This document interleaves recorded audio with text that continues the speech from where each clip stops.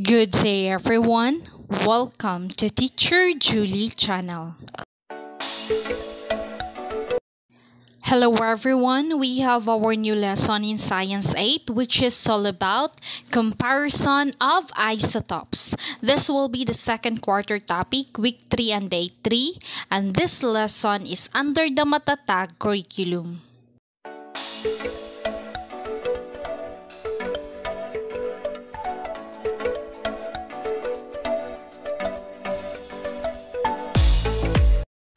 For the objectives, by the end of the lesson, 80% of the learners will be able to.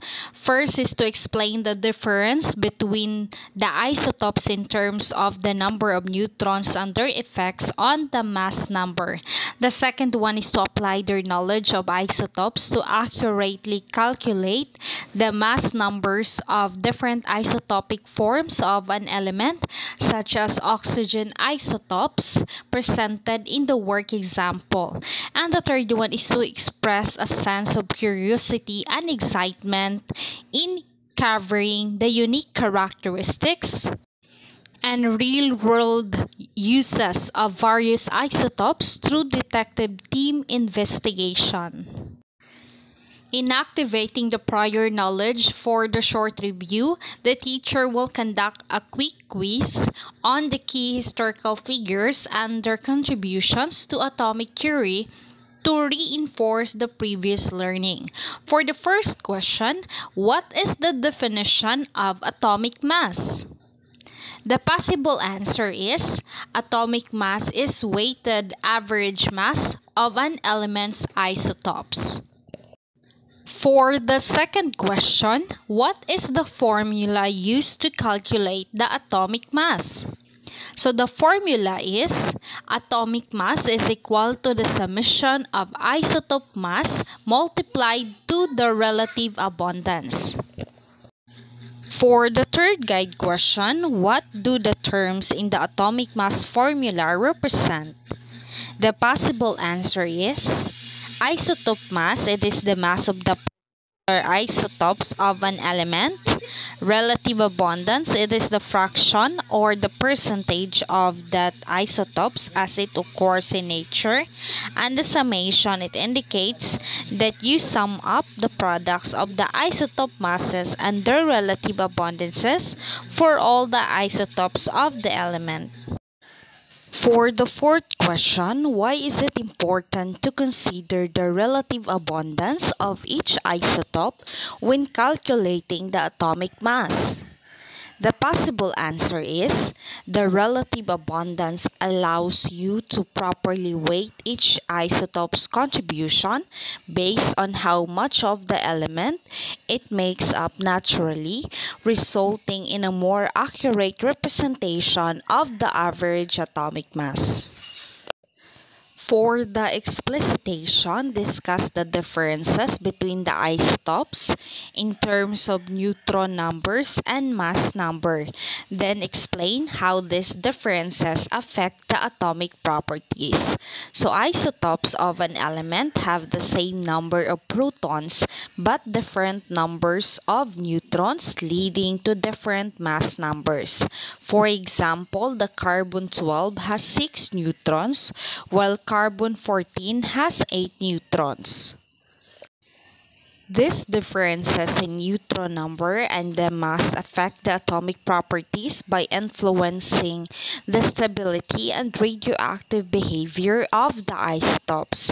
Stable isotopes do not change over time, while radioactive isotopes decay and emit radiation, which can be used in various scientific and medical applications. For the work example, compare the isotopes of oxygen and discuss how the numbers of neutrons changes the mass but do not the chemical properties. So let us discuss also the effect on the mass. So the mass number of each isotopes differ due to the varying numbers of neutrons. The oxygen-16 has the mass number of 16, the oxygen-17 has the mass of 17, and the oxygen-18 has the mass number of 18. The increase in neutron number results in an increase in the mass of the isotopes. For the chemical, despite the differences in mass, the chemical properties of oxygen-16, 17, and 18 remain the same. This is because the chemical properties are primarily determined by the number of protons and electrons, which are identical in all isotopes and oxygen. The differences in neutron number do not affect the atom's ability to form chemical bonds or its reactivity with other elements. For the lesson activity, the students will accomplish the isotope detective investigation. For the goal, investigate and report on the properties and applications of different isotopes. And for the role, students act as detectives tasked with uncovering the characteristics and uses of specific isotopes. And for the audiences are the classmates and teacher. For the situation, a mystery scenario where students must discover the key information about the assigned isotopes. And for the performance, a detective report summarizing their findings on the isotopes' properties and applications. For the procedure, first is to introduce the activity by explaining the students will become the isotope detectives tasked with solving mysteries about the specific isotopes. The second one is to divide the class into small groups and assign each group a different isotopes. For the third procedure is to provide each group with a detective worksheet that includes the following prompts. So list the number of protons, neutrons, and electrons for your assigned isotopes. And then determine the mass numbers of each isotope and identify whether the isotope is stable or radioactive. Then research and take note or take down at least 2 real-life applications of each isotope. For the fourth procedure, groups analyze the gathered information and fill out their worksheets. Encourage students to use reference materials to ensure accurate information.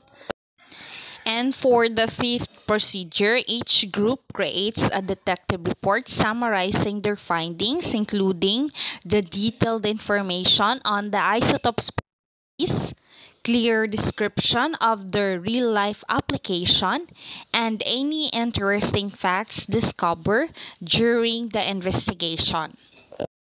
For the sixth procedure, groups present their detective reports to the class, facilitate a brief Q&A session after each presentation to reinforce the learning and address any questions.